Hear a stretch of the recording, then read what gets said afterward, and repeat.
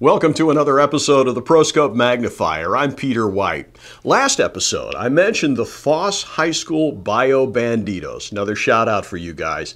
They're using the ProScope Mobile. This is our Wi-Fi model. In fact, this is the very first Wi-Fi digital microscope, and we introduced it 5 years ago.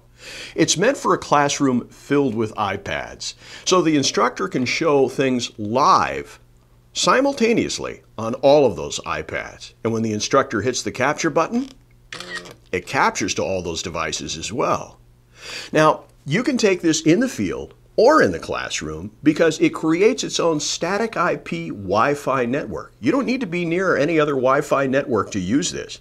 In fact, if you look back at previous episodes of the ProScope Magnifier, you can see Captain Amber Kuhn of Spartina Charters.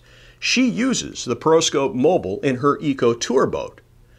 Now, the ProScope Mobile also uses the same lenses that we use for the ProScope HR and HR2, our USB models. So you could attach the 0 to 10x lens, 30, the 50, the 100, 200, and 400x lenses.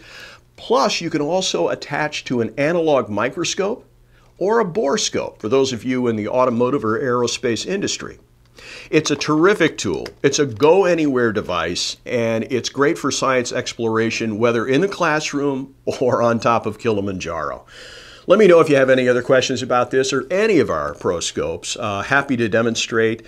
Please send photos or videos of how you're using your ProScope. I would love to feature you on the ProScope Magnifier. Hey, tweet, please.